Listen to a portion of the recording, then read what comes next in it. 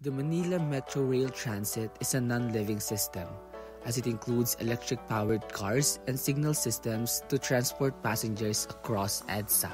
An efficient mode of urban public transportation is the system's main goal. From the first to the last trip, northbound to southbound routes and vice versa show a positive feedback system, where each trip increases the amount of the passengers transported by the MRT. Our system consists of 7 parts.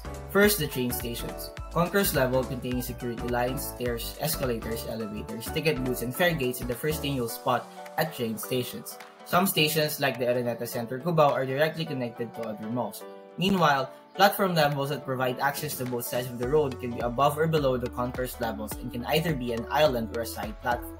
MRT has 13 stations along the 16.9 km route that orbit EDSA from Taft to North Avenue. Some stations are connected to other railway systems, creating a new network of transportation system like what can we see below. Second, we have beep cards, short for Bagong Jeep. It is a magnetic and contactless card-based payment system used not only for MRT but also across other railway lines and the BGC bus line. It can store value up to 10,000 pesos and can be reloaded. Third, we have train cars or rolling stocks. These are 3 or 4 car configurations of vehicles with approximately 1,200 to 1,500 passenger capacity. However, overcrowding affects the system's passenger turnout. Fourth, depots. The line is an underground depot near the North Avenue station as a center of operations and maintenance, which also offers storage of unused light rail vehicles. Fifth, signaling.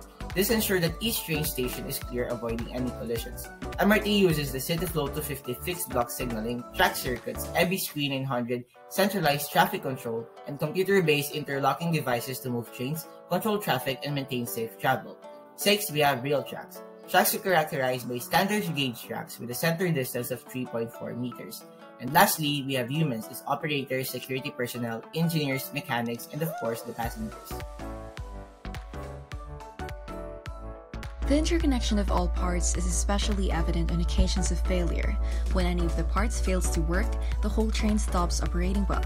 As we know, the LRT and MRT systems have failed quite a few times. Thus, all parts affect each other because they each have a unique purpose that all sums up to a well-operating system.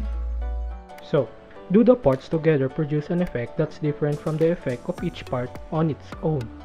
Yes. Each element of the system helps each other to accomplish an effect other than their own.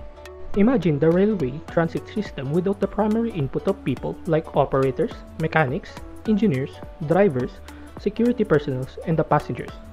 As an output, the system won't operate and transport passengers on its own, and probably deteriorate over time without maintenance. Also, consider situations like a transaction system without beep cards, or a train without the railway track guiding it, or the train traffic without the signals. These situations are undesirable and inefficient as a system. We can say that the railway transportation as a system without input from people or other elements will not function to accomplish its purpose of safe and fast transport of people. The combination of elements is necessary. There are many effects in this system that synergizes to achieve the purpose of sustainable transportation.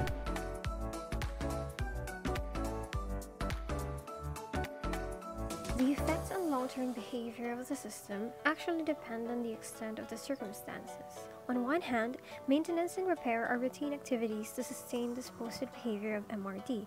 It can withstand small interruptions such as closing of ticket booths, technical glitches with the tickets and beep cards, and short delays in the arrival of trains. It also has protocols for emergency situations such as when there are disturbances on the train tracks. Train operation would be halted until the tracks are cleared again.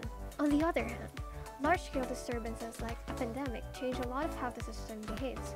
Due to the COVID-19, health protocols were added to the system and trains operated with a significantly lower capacity. Ideally, inconsistencies in the railway's operation should not have a long-term effect on its performance. However, due to issues of financial corruption, MRT has encountered power supply and mechanical issues more often than it should. Defective parts were not being replaced, resulting in fewer operating train cars and longer waiting time for the passengers. Consequently, this adds more to the country's traffic problem instead of serving its original purpose of providing fast public transportation.